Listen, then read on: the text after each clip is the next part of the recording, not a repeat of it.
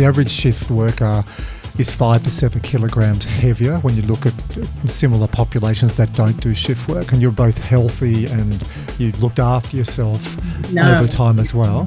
Yeah, no, I would debate all of that. I mean, I think, well, I'm happy to talk about it and be honest with people about it, because when I first started this job, I'd wake up at 3 a.m. and I'd have a piece of toast or something, and then I'd have something during the program, and then I'd have breakfast after the program, and my weight started ballooning, and I'd hit an age where it wasn't easy to get it off. And you and Dr. Tom actually helped me with that and suggested fasting, which was a great method for me.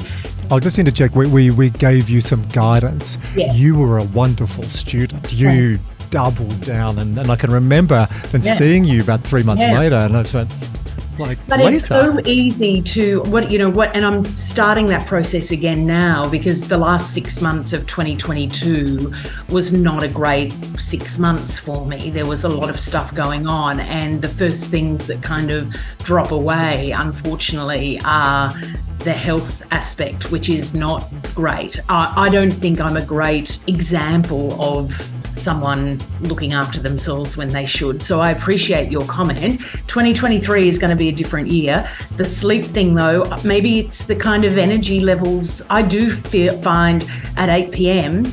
I'm ready to go out dancing. Like, I'm just, honestly, I am so wide awake. And so I do take sleeping tablets. And, I've spoken to my doctor about that, and I'd love to be able to find the pattern that Michael has found, but I've tried everything. And if you do the job long enough, Lisa, you'll be where I am.